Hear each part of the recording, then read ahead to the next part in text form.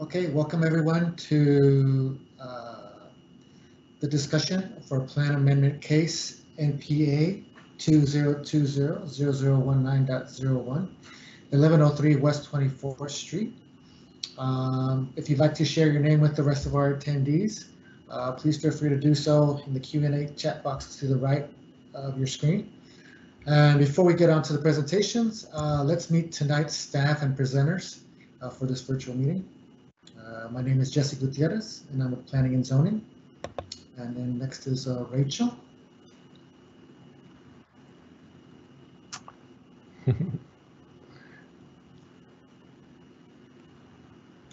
We're on Rachel's screen. Rachel might be muted. How about Jeff? Yeah.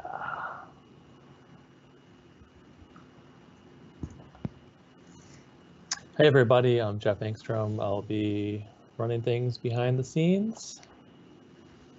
And Mark?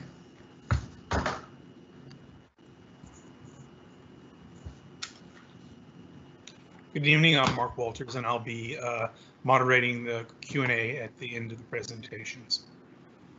And Leah? Sorry, I went to Rachel. Oh, hi Rachel. Oh, she's muted. Hi everyone, Rachel Tepper with Long Range Planning, and I'm here to kind of assist on the back end with the technical support. Okay, actually go to Maureen. Hi, I'm Maureen Meredith, Long Range Planning, Planning and Zoning. I am the Plan Amendment Planner, and I'll be presenting the case in the staff presentation.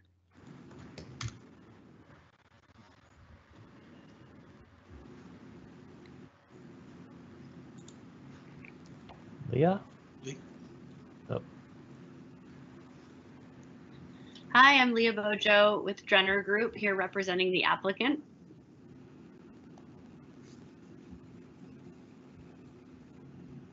Oh.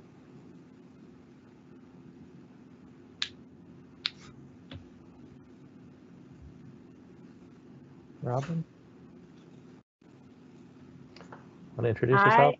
I would love to. I'm Robin Lerner. I'm sorry it's a little dark here. I am the applicant. I'm the president and CEO of the Texas International Education Consortium, located at 1103 West 24th Street.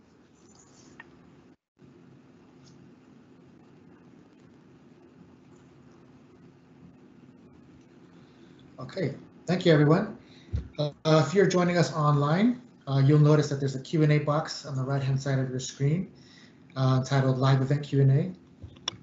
And this is how you will interact with tonight's presenters and ask questions. Feel free to submit questions throughout the presentation. Next slide.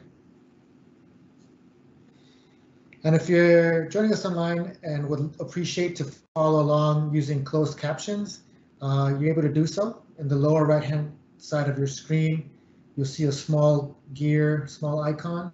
If you click on that, then you go to Captions and Settings.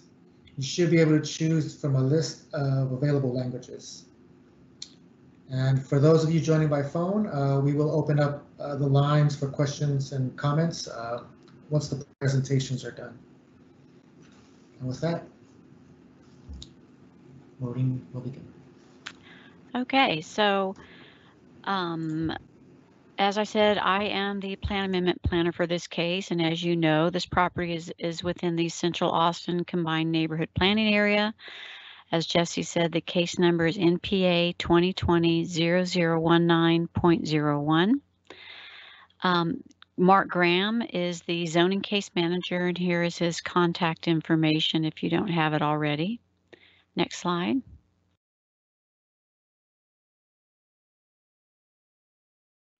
So here's the basic agenda. I will go over a little bit more information on the case. Other than what I just stated previously, I'll go over some ground rules, how to participate in the process, why there is a plan amendment application, what is a future land use map. Then we will go into the applicant's presentation, and then we will go into questions and answers. So as I said, this is within the Central Austin Combined Neighborhood Planning Area in the West University District. The property address is 1103 West 24th Street. It's 0.69 acres. There's the case number again, NPA 2020-0019.01. The request is to change the future land use map from office to mixed use. This is the associated zoning case number, C14 2020-0026. The request is to change the zoning from General Office Conditional Overlay Neighborhood Plan to Community Commercial Mixed Use VMU Neighborhood Plan. The property owner is the Texas International Education Consortium. The agent is Leah Bojo from Drenner Group, and she will be doing the presentation at the end of the staff presentation. So here's some basic ground rules. As you know, with COVID-19, we have social distancing. So in-person questions and comments have been moved to this online chat through this live event. You will not be able to speak during this meeting unless you have called in, but you can ask questions and make comments using the chat function. If you've called in, you'll need to unmute yourself in order to ask questions. There will be no threats, personal attacks, profanity, racial epithets, or slurs used during this virtual chat, and it will not be published by staff. So staff reserves the right to remove any offenders from the meeting. All questions will be answered in the order they are received, and similar questions may be grouped and answered together. So how to participate in this process? All questions will be answered and made available by request within 5 business days on the website. That is, if you think of a question after the end of this meeting, you can always email us and we'll get back to you. You can email or call the case manager with any questions or comments. Any written comments that you would like added to our case reports will be added as they're presented to Planning Commission and City Council. If you live within 500 feet of the property when the cases are scheduled for Planning Commission and City Council, you'll receive a notice in the mail explaining how you can participate in the virtual public hearings. So why is there a plan amendment application? So neighborhood plans are adopted by City Council, and they are amendments to the Imagine Austin Comprehensive Plan. The city charter requires that zoning changes be consistent with the comprehensive plan. Most neighborhood plan amendments are amendments to the future land use map, and most plan amendment applications have an associated zoning application.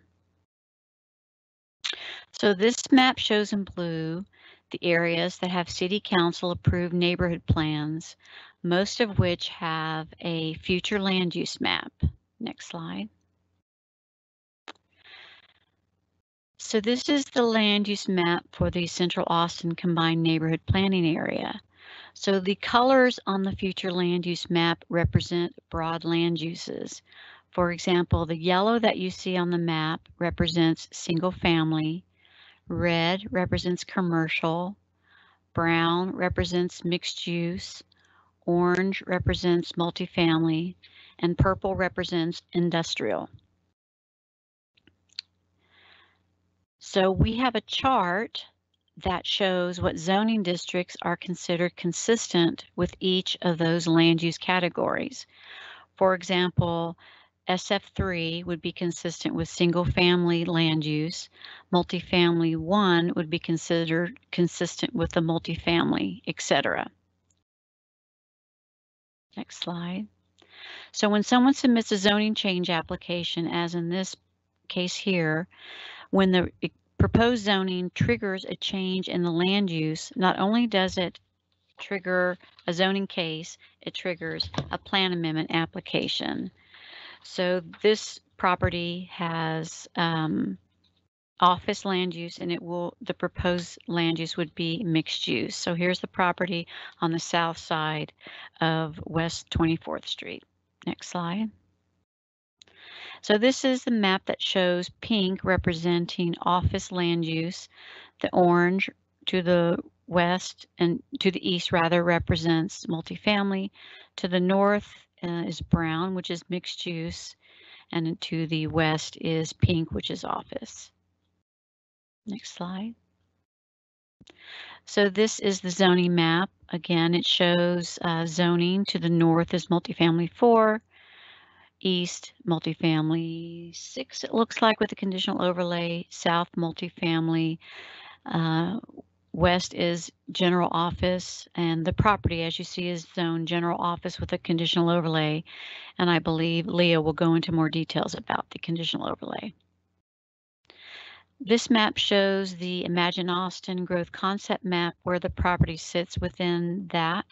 It is within the downtown activity center, and you can see to the west is North Lamar Boulevard, which is an activity corridor. So that ends my presentation, and next we will go into the applicant's presentation. Hello, this is Leah again. I am going to talk a little bit here about both the future land use amendment, which is what we're here specifically for this meeting to talk about, but then also, as Maureen said, I'll talk a little bit about the zoning case that goes along with it, so everyone has a full understanding of what we're proposing. Next slide. So here is a sort of a zoomed out picture so everyone can orient themselves. We're on the south side of 24th Street between Lamar and Guadalupe. Next slide, please. And then this is similar, obviously, to the picture that Maureen showed, showing that we're on the southwest corner of Leon and West 24th Street. Next slide. I thought this was a helpful picture. This is a picture if you were standing on the north side of 24th Street and looking to the south. And so our site is the one on the right, on the far side of 24th Street with that white building on it. Next slide, please. So here we have a zoning map, again, similar to, I think, to what Maureen showed, showing that we are currently zoned GOCONP, surrounded by a lot of multifamily and some other commercial sites nearby. Next slide, please. So that current conditional overlay that's on the site today limits the height to 35 feet. It prohibits group residential as well as club or lodge and community recreation private. Next slide. And then here we have a picture of the future land use map today, which is currently, because our site is zoned just for general office, the current future land use map shows it just as office. We're proposing to change it to mixed use. Next slide, please. Here we have sort of a little bit of an overview of the current site and the current situation, which is, as Maureen said, it's just under 0.7 acres. What is built on the building today, on the site today, is what's called a legal non-conforming use, which means that it was built to code when it was built in 1962, but it no longer complies with code, which means that when the site is redeveloped, if it keeps the zoning that it has right now, it would not be able to rebuild to the same same site standards that it was built to when it was built in 62. And then I would also point out, and I think Robin will talk about this also, but that the building is in need of significant repair, which is a big part of why we're here. The building can't be rebuilt to its current size under the existing zoning, and it cannot be continued to be used in its current state. Next slide, please. So now I'll hand it over to Robin Lerner, the Executive Director and President, and I'll let her tell you a little bit about the Texas International Education Consortium.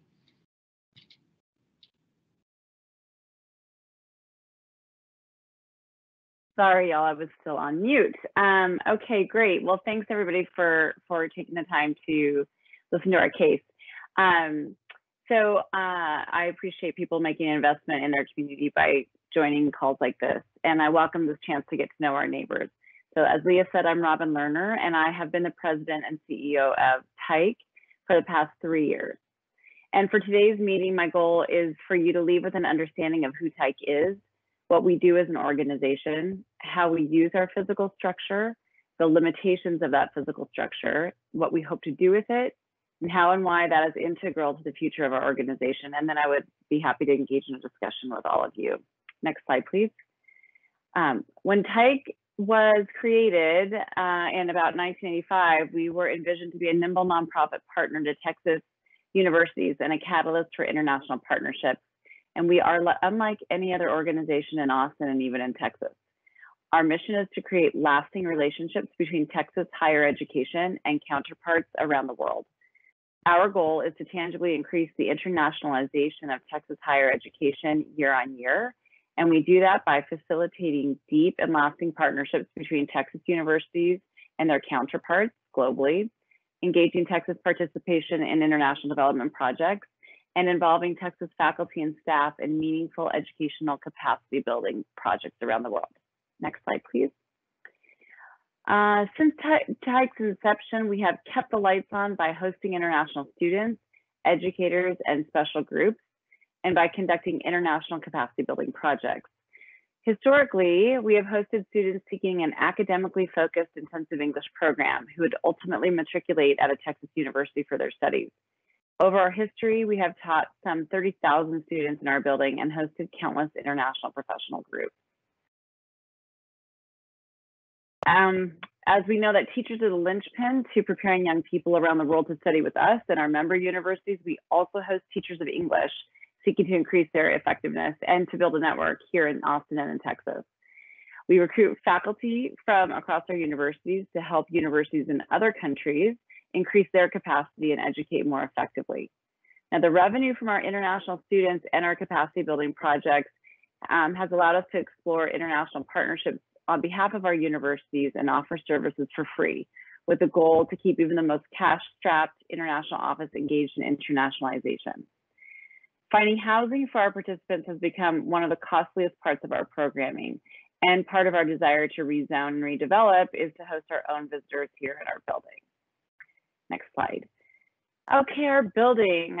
Our building is Tyke, and our Tyke is our building, as 1103 West 24th has always been the headquarters of Tyke. Former dorm, it was retrofitted into classrooms and offices to host up to about 150 students at a time, plus a rather large staff. Its conference rooms have hosted our university members from all across the state and held college fairs for our international students. Its size has allowed us to share space with other internationally focused nonprofits like World Affairs Council of Austin and Global Austin.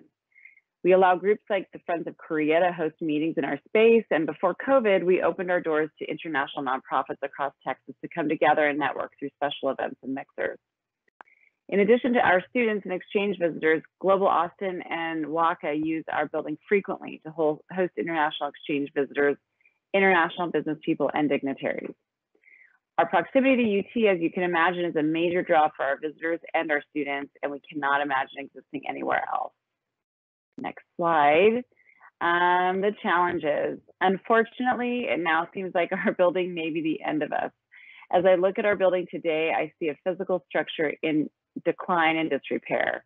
I see the very real potential to become a hub for international organizations, visitors, and convenings, but our building turns people away rather than inviting them in. I see a building far too large to maintain alone, but too crumbling to invest in. And radical changes in the international education sector, which have been exacerbated by COVID-19, mean we are faced with a building that is too large to effectively use ourselves and too costly to repair to invite in others. So this leaves me feeling very alone with no options and the future of Tyke wrapped up in the direction we go with our building. Next slide. Our vision. With property impossible to afford anywhere in our neighborhood, we want to stay at 1103 West 24th, but we need help to redevelop our buildings so that we can stay. As a small staff currently of 12 and less constant in-person groups than in years past, we need much less space for our daily operations than we used to. As such, we are seeking minimal new zoning, just enough to allow us to attract a partner to redevelop the land with a more modern, safe, and appropriate physical space.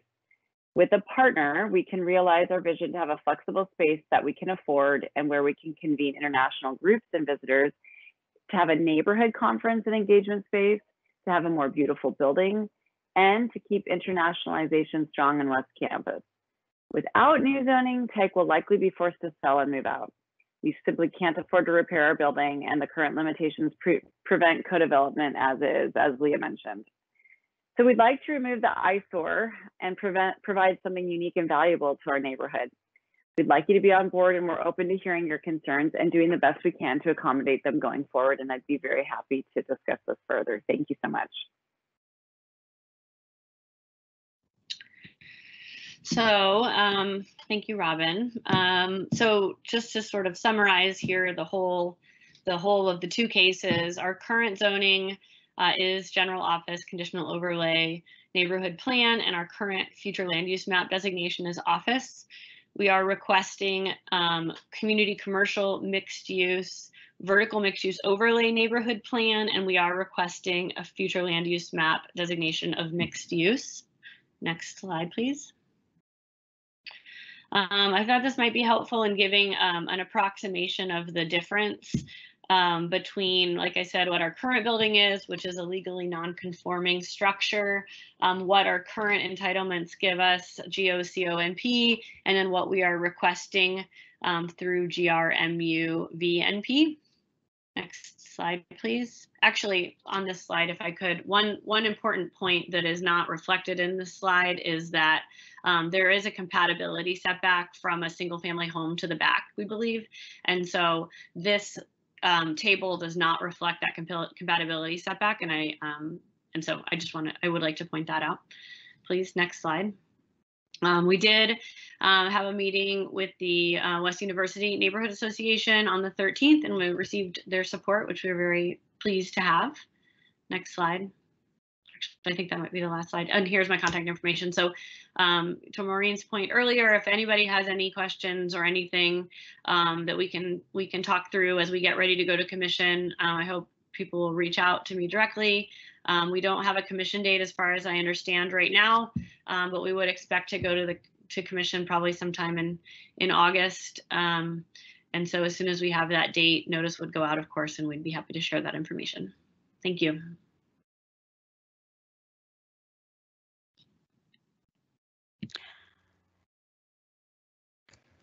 So now we'll be ready for questions, either for staff or for the applicant. It will be happy to answer any questions you have to the best of our ability. Just to let you know that there's going to be a delay of anywhere between 10 to 30 seconds between when we speak and when you hear us. So just to let you know there might be a little delay in that. So with that, I'd be ready for any questions. Well, Jeff, would you like to see if any of the phone callers have any questions? Hi, this is Rylan Maxsood, UT Student Government Housing Policy Director. I was curious, given the change from office to mixed use, is there an intent to build residential units? I don't think I caught that. Sure, this is Leah Bojo. There is an intent. The vision for this site would be to use that vertical mixed use overlay that we're adding to our zoning. And what the vertical mixed use overlay requires is a first floor commercial use, which is where Tyke would have their offices and potentially have other partner organizations that they work with in that space. And then it would have residential above. Thank you, that's excellent. Thank you very much. Of course.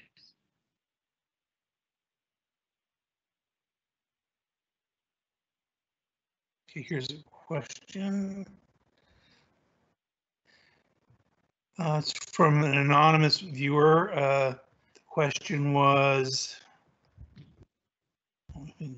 I lost it. What specifically in the plans require the zoning change? So the current zoning does not allow us to participate in the vertical mixed use overlay that I just described for the last question. And also the current zoning limits the height to 35 feet. I believe that's the right number. And we are requesting to exceed 35 feet. So those are the main changes. There's also some changes to setback and things like that. But the primary reason for the request is to exceed the current height limit and to be able to participate in the vertical mixed use overlay. There's another question here from Bart Watley that asks, regarding the height increase from 35 to 60 feet, can you show other heights along West 24th Street? I am more than happy to share an exhibit, Bart, if you'd like. I can forward that over to you all to share with your group. There are a variety of heights. I can tell you off the top of my head that the building immediately to the east of us across Leon has a 60-foot height limit, similar to what we're requesting.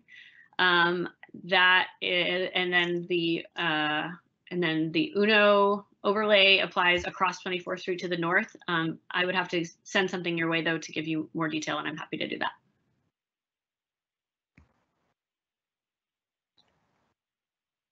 Okay. Does the other caller have any questions? The phone number ending in 7403. You're muted. You need to unmute yourself with *6 if you have a question. Okay.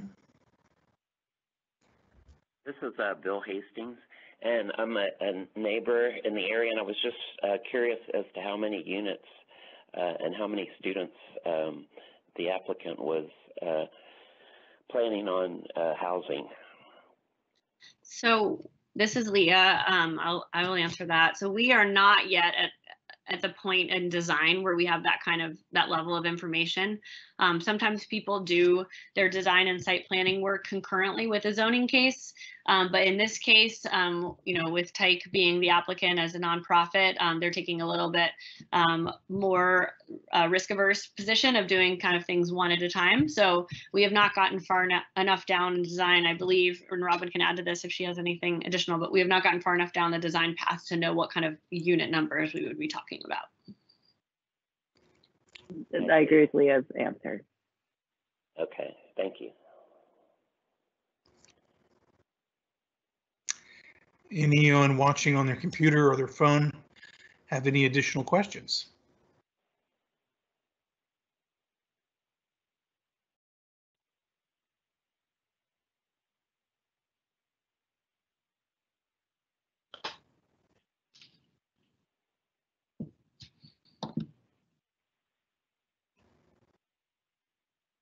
Do any of our phone callers have any additional questions?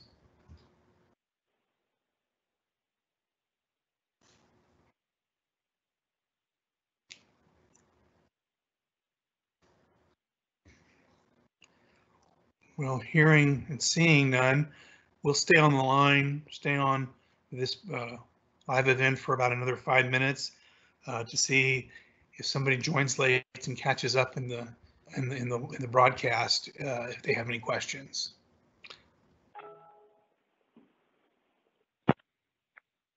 Actually, I have a question. Yes, who is speaking? This is Mary Ingalls speaking. Oh, hi, Mary. Hi. I wanted to know why it's important to deal with this at this time in history. Why is it necessary to do a plan amendment right now? Is it? It sounds to me like it's one could wait until circumstances get better. Is this a tax issue? What is going on?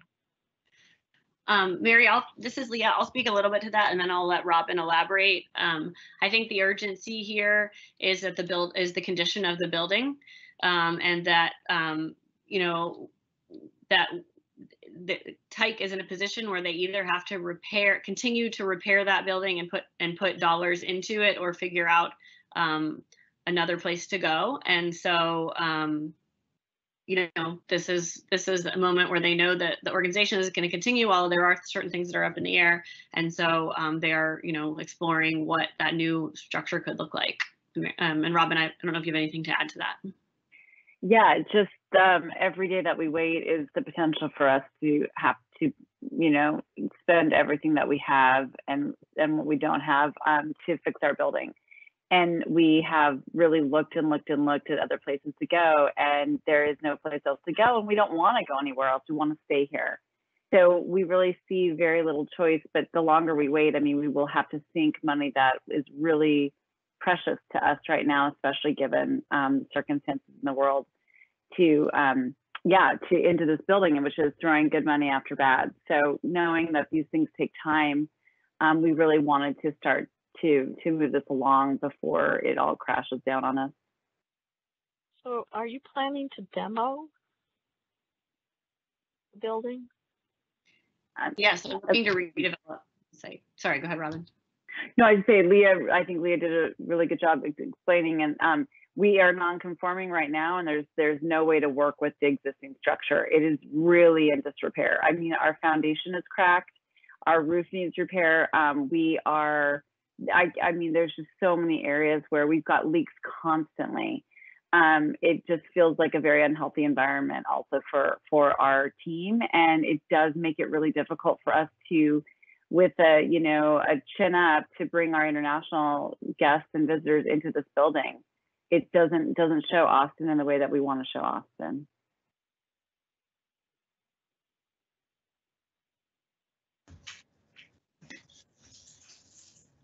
Would there be any additional questions?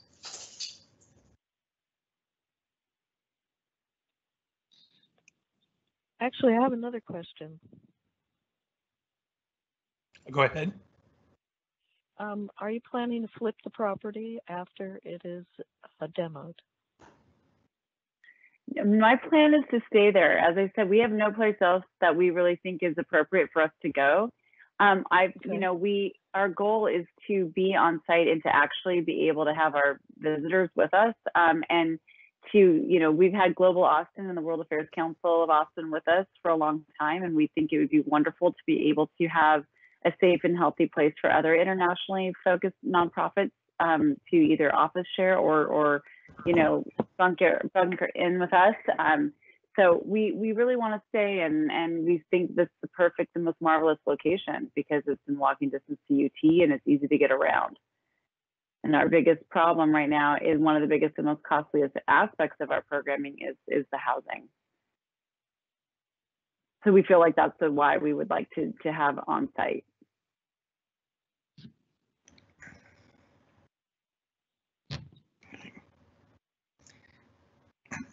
Any additional questions? If not, we'll stay on here till about a little after 10 after 7, and then we will sign off.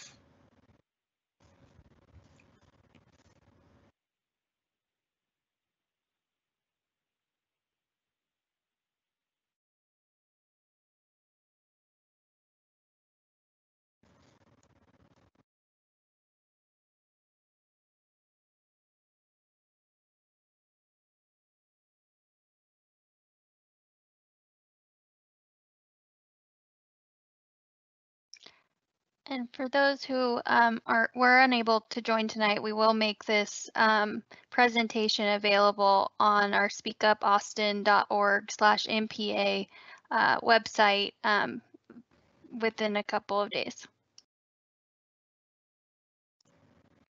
So that means probably it'll be up and running on Monday or Friday.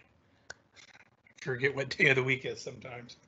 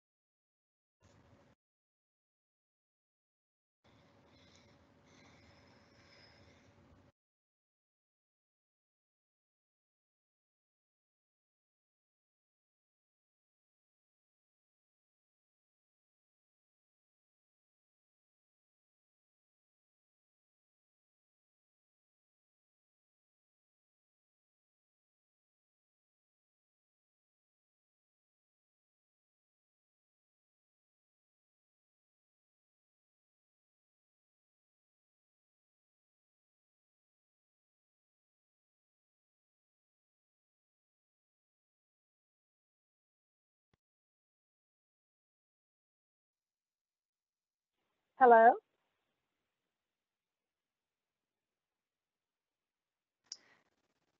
Hi, did you have a question? Yes, I do.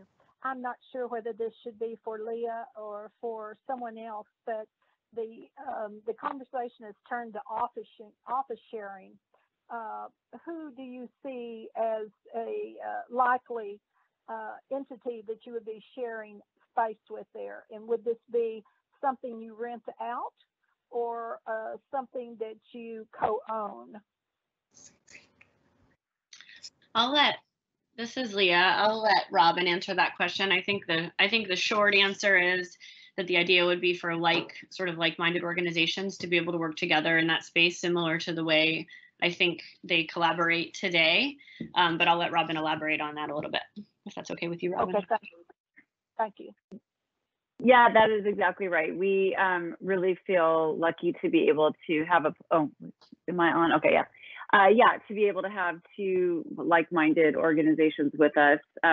They are in our building with us, and we'd like to keep them there. And we thought if there's space for us on the first floor, if there's additional office space, that we could also put this out to other like-minded nonprofits.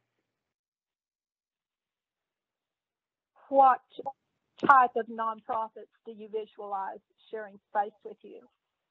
Well, we are an international education focused nonprofit, and Global Austin is a citizen diplomacy organization. World Affairs Council is very similar to that. Something like Austin Sister Cities shares our type of programming, and there's many in Austin.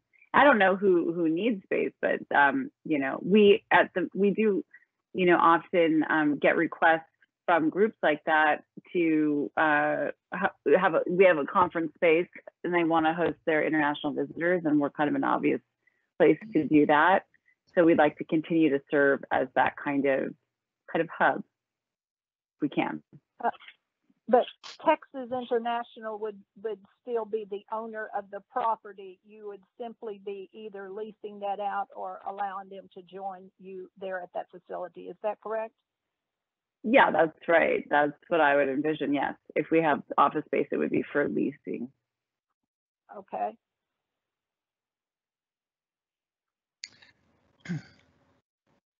Well, if there's no additional questions, Maureen's contact information is up on the screen right now. You can contact her if you have any questions regarding the future land use map. From my screen, I can't tell if there is Mark Graham's information up there as well. Yes, it is. So Mark Graham, again, like Maureen mentioned, is the zoning case manager. So if you have any questions regarding the zoning case, you can contact Mr. Graham or contact Maureen if you have any questions regarding the FLUM. So if nobody has any additional questions, I guess we will wait a couple more minutes and see if anyone has any additional questions. So another minute or so, and then we'll sign for the evening.